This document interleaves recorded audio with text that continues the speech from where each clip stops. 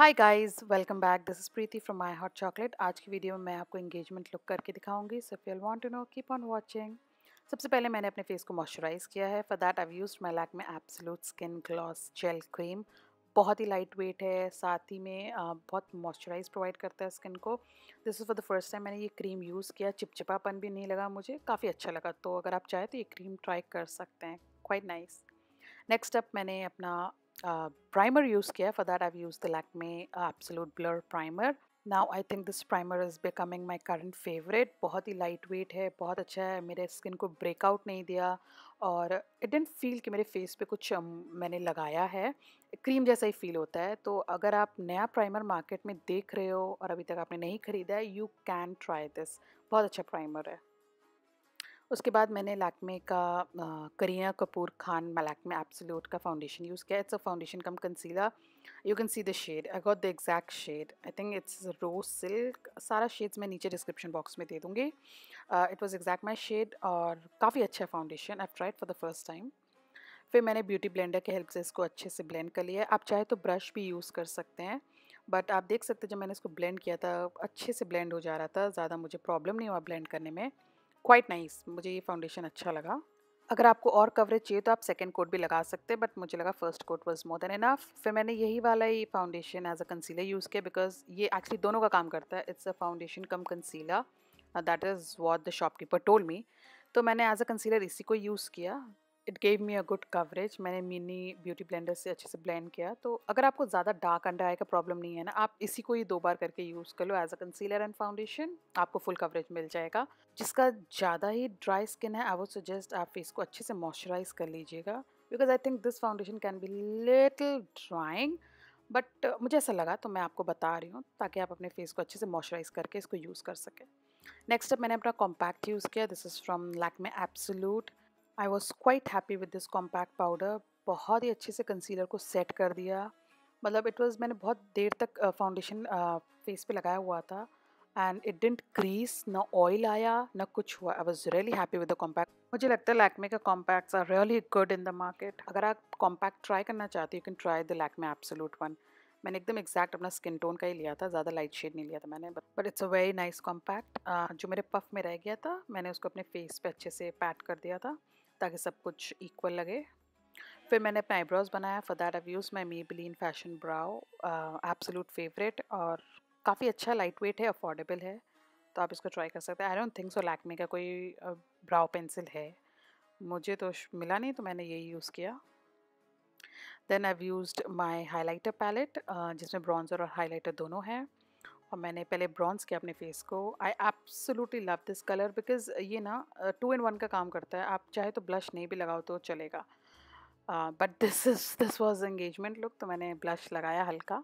But अगर आप चाहो, अगर आपको ब्लश लगाने का मन नहीं है, आप छोड़ सकते हो, सिर्फ इसी को ही लगा लो, वो भी काफ़ी अच्छा लगता है। फिर मैंने अच्छे से अपने नोज़ एरिया को, चिन एरिया को कॉन्टोर किया विद द कॉन्टोरिंग पैलेट। और मैंने यही हाइलाइटर यूज़ किया था, बट अभी नहीं, थोड़ा देर बाद, when I completed my eye makeup. फिर मैंने ब्यूटी ब्लेंडर से सब कुछ ब्लेंड किया। आप ब्यूटी ब्लेंडर पास में ही रखो, कुछ भी करो उसको ब्लेंड कर लो अच्छे से, तो वो नेचुरल दिखता है। फिर मैंने करीना कपूर खान लैक्मे एब्सोल्यूट का ब्लश यूज़ किया इन द शेड कोरल। काफ़ी अच्छा। डायरेक्टली फेस पे मत लगाना, हमेशा अपने हाथों में लेके फिर उसको ब्लेंडर से चाहे ब्रश से अपने फेस पे लगाना। डायरेक्टली लगाने से ना वो इंटेंसिटी बहुत ज़्यादा है ब्लश का। फिर मैंने अपने फेस को सेट किया सेटिंग स्प्रे से। For that I use the LA girl pro setting spray. I think Lakme के पास सेटिंग स्प्रे अभी आया नहीं, मे बी इन फ्यूचर कभी आए।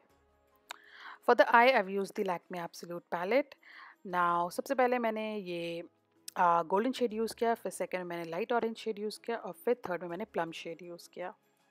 तो गोल्डन शेड को मैंने अपने आईलिड में अच्छे से इनर कॉर्नर्स में लगा लिया, and then I used the light orange shade on the upper crease. Now मुझे बहुत ज़्यादा बोल्ड लुक नहीं चाहिए था, बस हल्का लुक चाहिए था अपने आईज़ पे, इसलिए मैं ज़्यादा आई शेडो के साथ प्ले नहीं किया, keeping my eye makeup really really light. Last में मैंने ये प्लम शेड लिया और अपने आउटर कॉर्नर्स को थोड़ा डार्क किया। मैं चाहती थी मेरा फोकस जो रहे ज़्यादा साड़ी में और वर्क पे रहे, because I was so happy with the work that I have in माई साड़ी, जो आप लास्ट में देखोगे, शायद आपने पिक्चर भी देखा होगा। तो अगर आप बोल्ड आई मेकअप कर लोगे तो सारा फोकस मेकअप पे जाता है, तो इसलिए मैंने लाइट मेकअप रखा और ऐसा मेकअप रखा कि आप लोग घर पे ही आराम से कर सकते हो। इसके लिए कोई अलग से आपको पार्लर गर्ल नहीं चाहिए जो आपका मेकअप करे। जस्ट वीडियो फॉलो कीजिए और खुद ही घर में कर लीजिए। आप कोई भी आई शेडो यूज़ कर सकते हो जो भी आपको अच्छा लगा। मुझे बस लाइट ब्राउन शेड में रखना था तो मैंने ये आई शेडोज़ यूज़ किया। ब्लेंड अच्छे से कीजिएगा।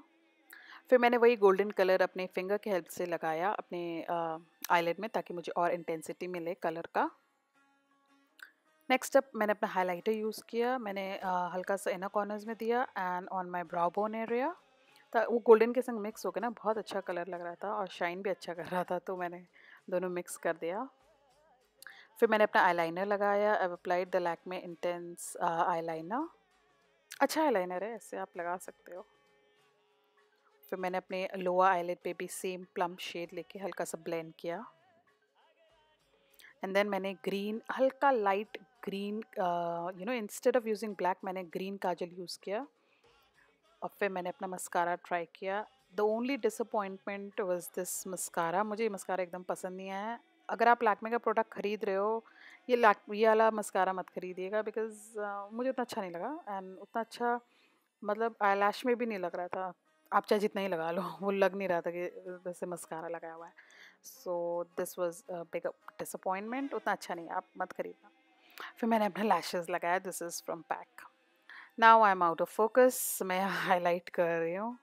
दिस इज़ रियली इरिटेटिंग जब आप वीडियो करो और कैमरा आउट ऑफ फोकस चला जाता है। But then I will be back. Last but not the least मैंने अपना लिपस्टिक लगाया, again from Lakme absolute the lip tint. I think this is in the shade magenta something. मैं description box में detail दे दूंगी। और फिर मैंने अपना सेटिंग स्प्रे यूज़ किया ऑल ओवर। मैं पूरा रेडी होके आपको दिखाती हूँ how the look came up. So that was the final look, you guys. I hope you enjoyed the video. Thank you so much for watching. I'll see you guys really soon. Do like and subscribe. Bye.